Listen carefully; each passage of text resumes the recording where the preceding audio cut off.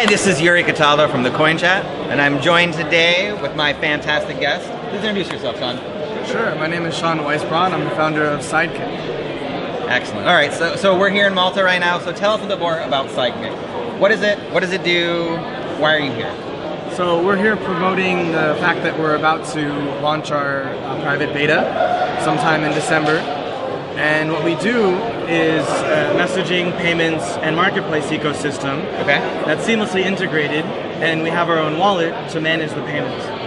Okay. Instead of having our own blockchain and giving people coins that have no intrinsic value, they don't know who we are, we're instead focusing on mass adoption by supporting the coins that people already know and love. Okay.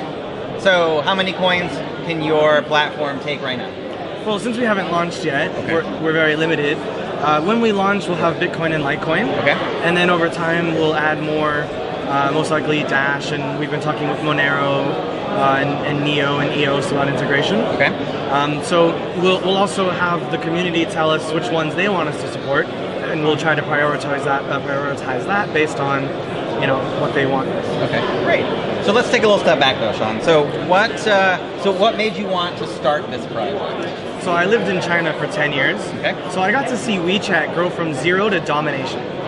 And what I noticed was, having lived in China, that what happens in Asia is one company tries to dominate every part of a person's life in a local market. Mm-hmm. But if you look at Silicon Valley companies, they try to do one thing really well and dominate globally.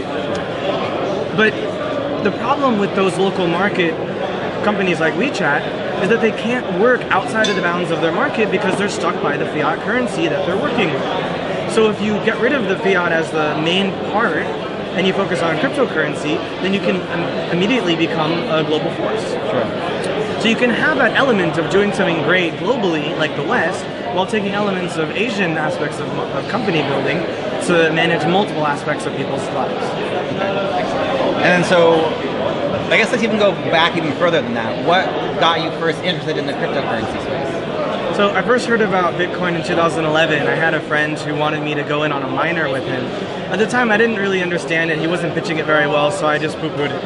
Okay. In 2014, I was running local nonprofit events in China, and one of my speakers was an Israeli guy, and he was promoting Bitcoin. This is 2014. Okay. I still didn't understand it because he was going really technical, and so I just kind of glossed over it.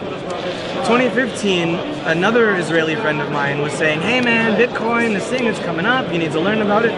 And he got me an opportunity to speak about it a few months later in Macau. Mm-hmm. So from the time he started talking about it until the speech, I spent every minute I could, 5-6 hours a day, learning about what is Bitcoin, what is a blockchain, what's Merkle root. I got deep into the tech. Okay. And I started learning about it from there. And then at the time, I was also about 2015, 2016, working with startups in China to raise funding, for equity funding. And then one of my friends introduced me to a blockchain startup that was looking to raise equity funding. So I was able to close a round for them with a Chinese investor, so an American team in China. And I raised for seed equity. And I used the commission to start day trading in crypto. And that got me into ICOs coming in, and so then Western ICOs heard about me and wanted me to raise in China for them when it was still legal. And then they started asking me to advise them, and then they needed exchange listings. And so I kind of went through the whole cycle of the industry, including even research and development on blockchains for different clients. And then when the market started to look down in March of 2018, I decided now is the time to start investing what I've made into building my own company that can really be a force once the market comes back. And so in March 2018, I started working on Sidekick, and now the market's going back into full force, and we're getting ready to launch, just as I assumed it would. Okay, excellent. So your platform, are you? So I'm curious to talk more about your, let's say, not connection, but the work with WeChat. So WeChat is dominated in the Chinese industry, but it's also run partially by the government or invested heavily by the government? So what the Chinese government does is, in order to be able to control local companies, they invest in them. Okay. So the big difference between America and China is America says, okay, Silicon Valley, go, you can invest. But they're hands off in investing in local startups, so they can't help them grow. Right. Instead, what China does is they say, we want this thing to go. So for example, they have a Congress meeting every 5 years where they plan out what they're going to focus on in the next 5 years. In the last meeting, they said, we're going to focus on blockchain and AI. Okay. And so now they have unlimited funds to do whatever they need to make that happen. So you see a lot of AI startups in China coming up now, focusing on facial recognition, self-driving cars, and things like that, because the government is taking funds and investing directly into these startups and giving them applications to work with. They're giving them clients.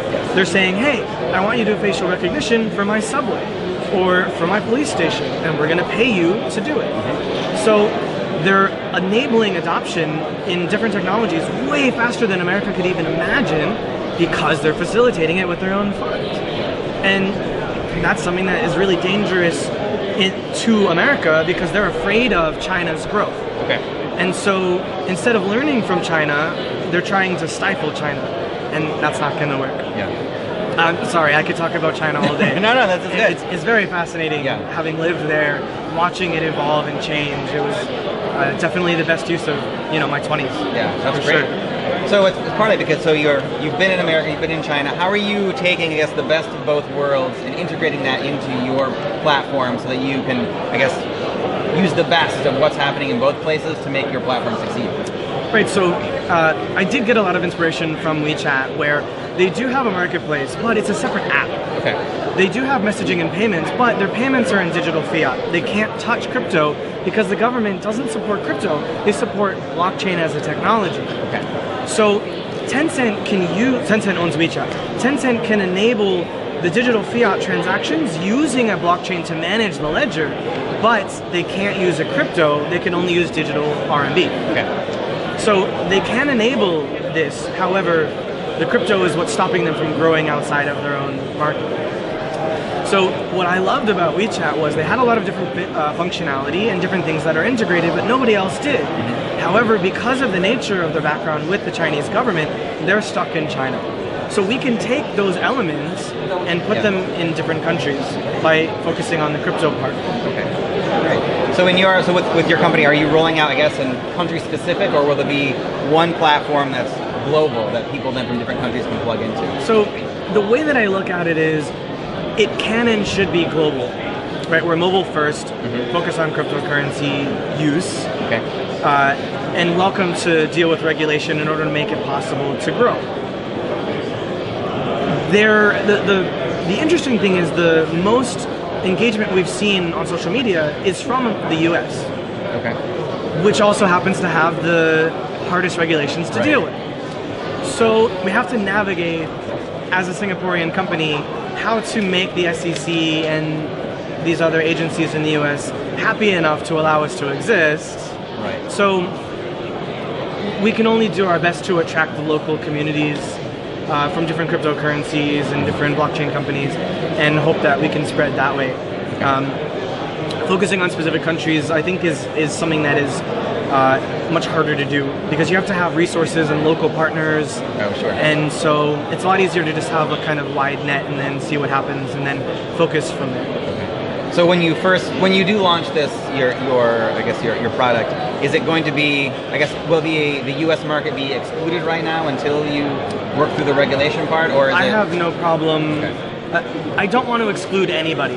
If a government believes that our product is not good for them, we can't prevent them from banning us. But I don't think that they're going to have that mindset, because we're willing to talk to them about regulation. Sure. So the way that a lot of technology works is you build it, then they tell you to regulate, and then you work with them to make it possible.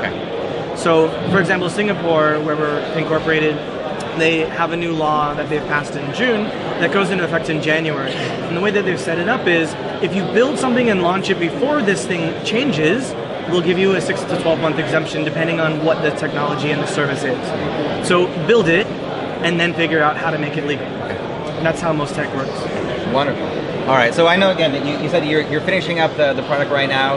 You have an idea of time frame, maybe 3 months, 6 months from now? Will people be able to use it and test it and try it out? We're shooting for a December private beta. Okay. Oh, great. Yeah, right now we're in the process of squashing all the bugs.